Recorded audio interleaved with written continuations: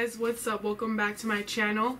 Today I have another kind of makeup smackdown testy kind of video for you guys, because one thing that I really need to find besides my obsession with foundation is a really good under eye setting powder. So I've never really spent a lot of money on a powder before, because why the hell would you spend like $40 on something that's translucent? Like, just the idea of that sounds stupid. So I've used this Airspun powder for a really long time, and I like using it all over my face, but under my eyes it used to kind of like give me weird creasing. Like, it would just crease under my eyes. And I used this CoverGirl Advanced Radiance for a while. It was a recommendation by Tarte, but I also noticed that this crease under my eyes throughout the day, and I don't know why, but it leaves like some kind of weird like black marks. Like, it kind of looks like my mascara clung onto it, and I've tried like different mascaras, but for some reason when I use this powder, that happens. I don't know what's good with it, but I used to really like it, but not anymore. So while I was in London, I was kind of feeling a little bougie, and I wanted to spend some of my pounds. So I actually went out and bought expensive powder. As you can see, this is from Chanel, and it's called Poudre Universelle Libre Dore. And yeah, I used it all over my face, and I really like the results of this.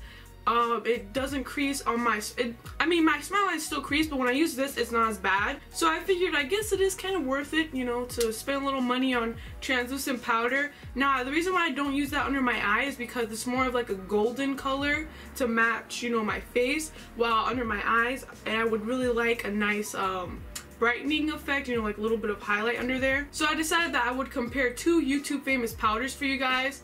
So first, I have the RCMA no color powder. Now, I've actually had this for a really long time, like over a year or almost a year, some shit like that. But the minute I bought it, my sister just took ownership of it. I think I've only used this once, and I don't remember like how it looked or anything, because, you know, I only got to use it once before my sister robbed me of it. And she really liked it for a while, but she said that it made her face look white, like it left a cast. But the main reason why I bought this is because Jaclyn Hill recommended it, and I think she's really good at makeup, obviously, and she said it was good for people with dry under eyes. And over here I have the Dermablend, see that? Dermablend Loose Setting Powder Professional. The reason why I got this is because it was highly recommended by, I think, Patrick Star. I think he uses this.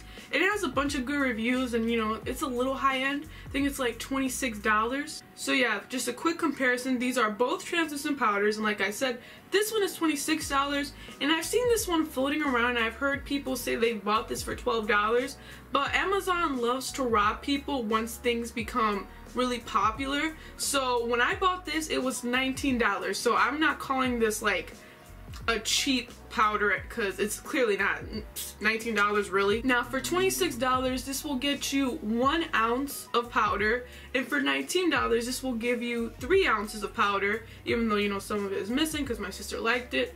But yeah, clearly you're getting more for your money with this guy right here. But obviously powder kind of lasts a long time anyway. Like, I've had this is like one of the first makeup things I bought like over a year ago, and I still have a lot left. It's never gonna fucking run out, I swear. Alright, now I think it's time to stop talking and start applying this makeup so we could see it in action. So I've already primed my face. I have this little Smashbox photo finish primer that I'm actually really liking. It's a little sample, and once I run out of this, you know I'm gonna get that vagina shaving cream. And for foundation concealer, I'm going to be using the Huda Beauty Faux filter and the Tarte Shape Tape concealer. Now these are really good if you want to have blurred looking perfect skin, especially this concealer.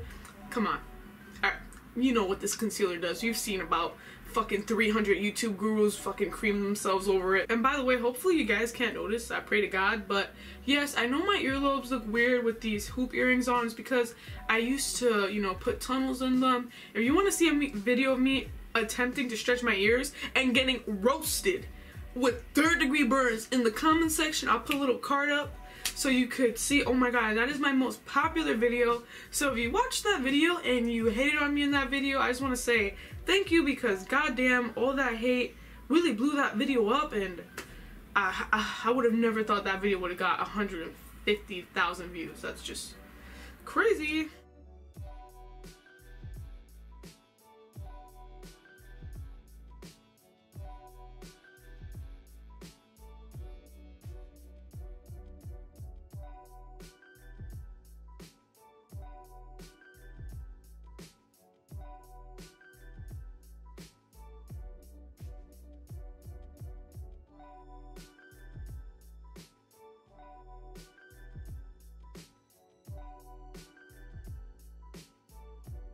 Alright guys, I just zoomed you into my face. I just finished applying my concealer.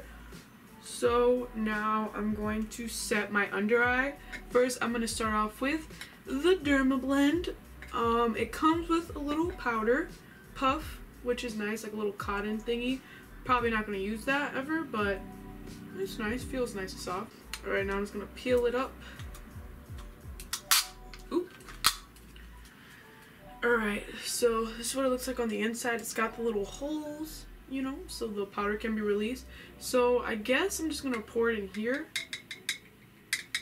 Like that. And I got a decent amount of powder. Just kidding. I'm so fucking lame. Quickly just smoothing out my under eye, just in case, you know. Because I don't want, you know, it to set on creases and then blame the powder.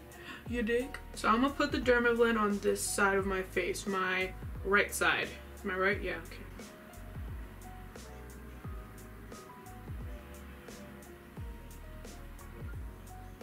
Alright, I think I kind of went overboard applying it, but you know, you guys get the idea. So far I really like the packaging. It's really easy to pour out. It doesn't get all over the place. It's not messy.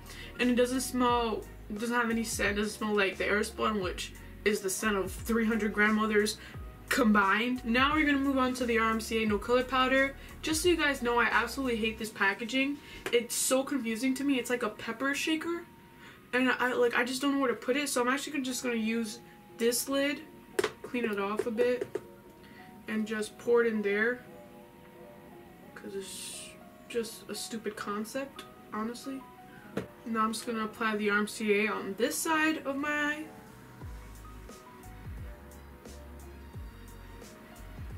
Alright, now I'm gonna bake, and I haven't baked in a really long time actually, even though I do like the results of it. It just takes, you know, it's just like kind of takes a little too much time. It's a little extra, but obviously for the sake of the video I'm going to do it. So I'm just gonna try to do as much as my face before I sweep this off. 20 minutes later. Alright, now it's time to sweep off the bake because I have to do my under eye makeup now and it's kind of in the way, so let's see how it looks.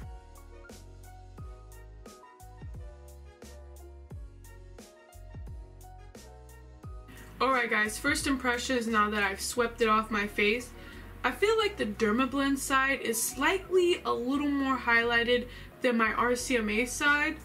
I feel like this one just looks very natural. I don't even see like a noticeable highlight, but this one I could definitely see it. And I think this one looks a little bit more dry. The Dermablend side just looks a tiny bit more dry, whereas the RCMA side looks a little smoother. I don't know, what do you guys think? Yeah, I don't know. I mean, obviously they look very similar. I think they both look really good. Alright guys, now that my face is complete, I'm going to give you guys some of my thoughts so far. So I really do like how the Dermablend gave me a nice little highlight right there. I mean, that's the main reason why I bought these powders, because I do want a really nice highlight. But I just feel like my RCMA side looks a lot smoother and just overall better. Maybe I'll zoom you in one more time because I want you to get the details. Do you see what I mean? I feel like the RCMA side just looks overall smoother and has really like melted into my skin, whereas the RCMA side, I feel like it's left me just a tiny bit of texture. I don't know. I'm not sure how I feel. I'm also going to insert a picture I took with the flash on so you could see if the powders maybe look like a white woman because, you know, of the flashback. Alright, without further ado, I'm going to go on and live my life. It is currently 3:27 p.m. in New Jersey. And yeah, I'll probably check in with you guys in like 6 or 7 hours. I'm really hungry. I need to go eat some Mexican food. So we're going to see if it creased under my eye and if, you know, if it held well, if it made my makeup there last longer. So yeah, I'll see you guys in a little bit. Bye. Or not bye, it's gonna flash. Alright, 10 hours have passed. It is currently a new day. It is Sunday, November 5th at 12:58 a.m. So close to 1. I know what you're thinking. You're like, girl, shouldn't you be sleeping? I'm basically like Tommy Wiseau. I'm a vampire. I stay up all night and sleep during the day. Now let's talk about the makeup stuff. I think my makeup has held up pretty well throughout the day. I will say Both my under eyes feel dry as hell. I think it's because I baked for 20 minutes. The side that feels drier is definitely the RCMA side. Like I could just feel it clinging on to my eye and it's really bothering me. Like I'm actually excited to take my makeup off because I naturally have normal to dry skin. So I really shouldn't have baked for that long, but I just wanted to see the maximum effects of it. But damn, I need like water. As for how it's worn throughout the day, as you can see, it definitely stayed intact and they look pretty much identical like both sides. They did crease just a little bit like in my eye bag area. I think the side that actually looks smoother would be the Dermablend side, but honestly it's not really a huge difference, especially since this one is $7 more and this one comes with more product.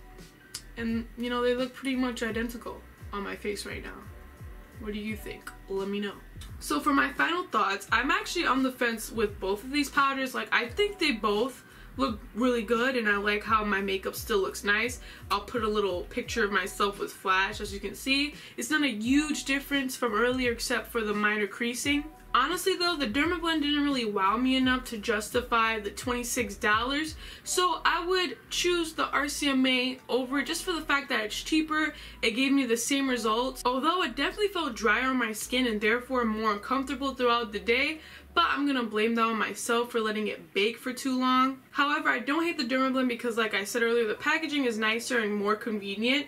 It gave me more of a highlighted effect, I would say, and it doesn't feel as dry as the RCMA does right now. But yeah, that's just my thoughts on these powders. Let me know what you think. Have you tried either one of them? And do you have any you want to recommend to me? Because I've heard that Estee Lauder powder was really good, but I bought the small one, which is like supposed to be the brightening one. I thought it was a trial size version of the translucent one, but it wasn't, and it honestly is the worst powder ever. Here it is, the secret brightening powder. I think I know why it's a secret, because it's horrible. Like I don't know who this would work for.